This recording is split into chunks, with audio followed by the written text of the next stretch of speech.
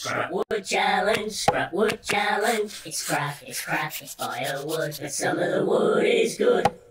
In this video, I'm going to make a small bowl. I'll turn it on the lathe and then I'll hand carve a pattern into it. I've not tried this before, but it should be a fun little project. I'll start by preparing the camphor laurel and then I'll glue those together to make a bowl blank.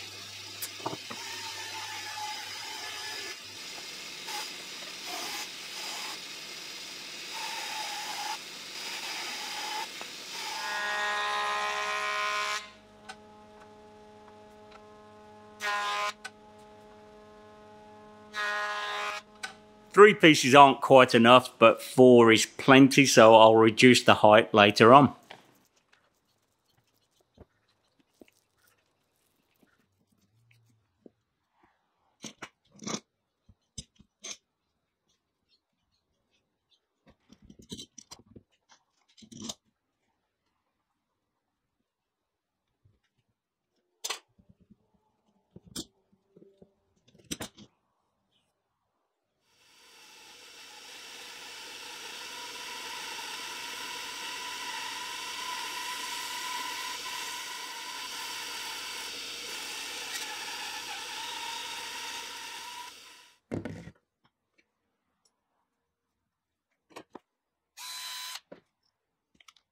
These were the screws I used last time I used this mountain ring. They aren't really long enough for this piece, so I did swap them out for longer ones before putting it on the lathe.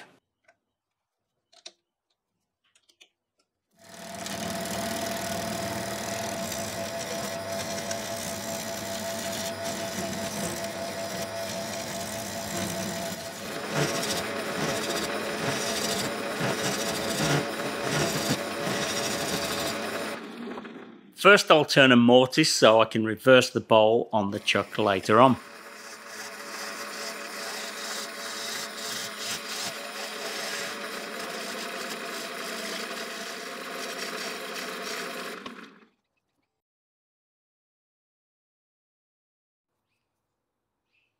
I'll taper the bowl from this line both to the top and down to the bottom. Start off the new year right and join the Makers Mob for a full month of live events happening throughout January, starting on January the 7th, 2021, where you can learn to build woodworking projects from the makers themselves. In these live events, Jimmy DeResta, John Peters, the Samurai Carpenter and Adam Henkel will be walking you through some of their most popular projects. Sign up is absolutely free and you can find that by clicking the link in the description below.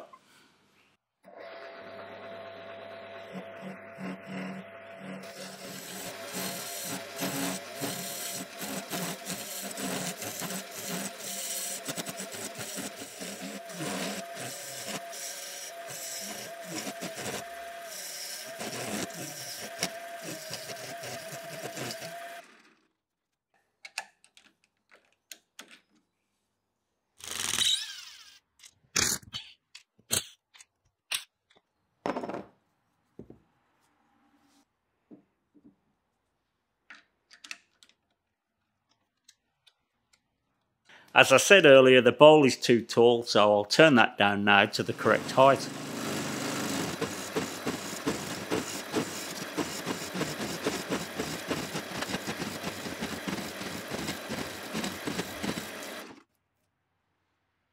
I'm using a force and a bit to hog out some of the centre and give me a head start.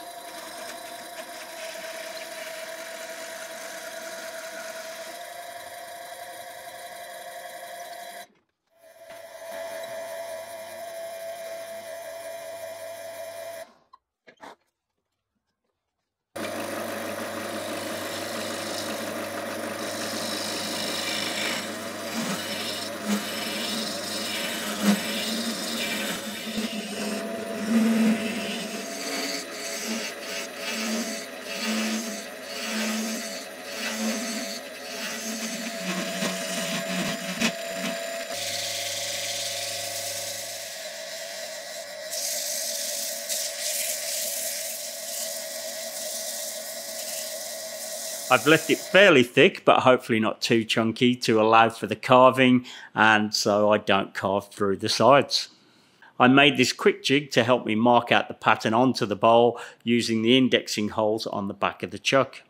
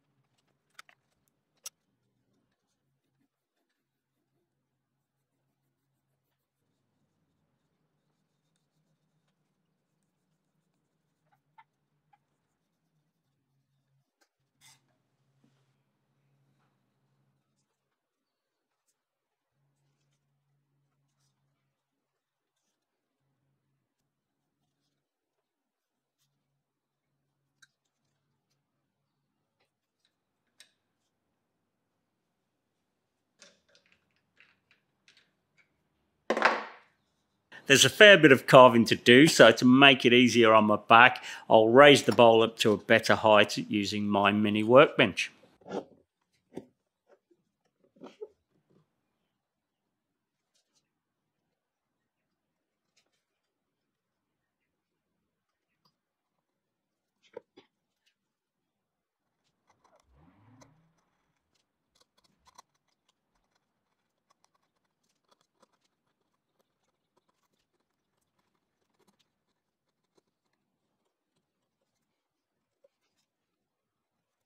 It's not the neatest, but by the time I get to the end, I should be getting better at it.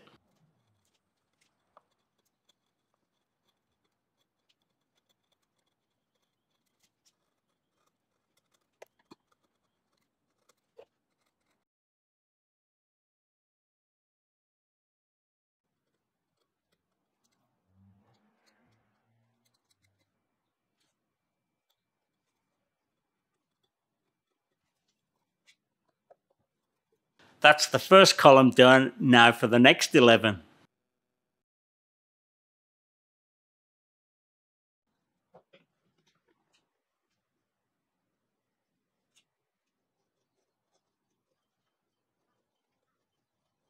I ended up with a method that worked out pretty well. I used the skew chisel on the more acute side triangles and carved both of those first, then swapped to a regular bench chisel for the others. Then I used the skew again just to tidy it up. I know many of you will be wondering how long it took to carve. I didn't pay that much attention, but it would have been about 10 hours or so. A lot of work for a small bowl, but I had my headphones on listening to an audiobook and it went pretty fast. Next I'm going to paint it, which is what I was always going to do. The light on the facets don't show the pattern off anywhere near as well as it will when it's painted. The grain of the wood is competing with it, but when it's all one colour, the pattern will stand out better. I'm leaving the inside of the bowl unpainted though, so there's no doubt it's made from wood and that it's been hand carved.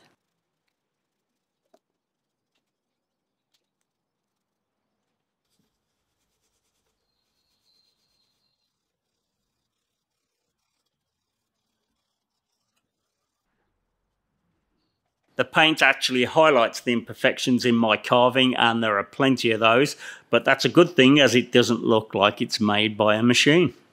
I gave it about 6 coats of paint and then I put it back onto the lathe to sand the inside some more.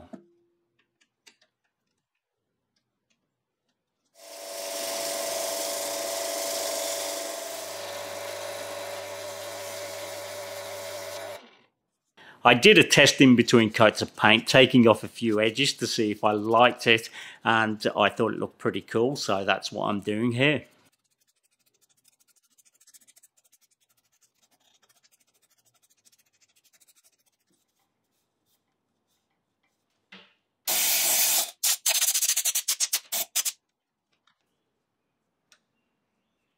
I put wax on the inside, and I could have put some on the outside over the milk paint, but I quite like it as it is. I'm calling the project a bowl, but you may think it's more of a vase or a pot. I'm really not quite sure what it is, but I like it anyway.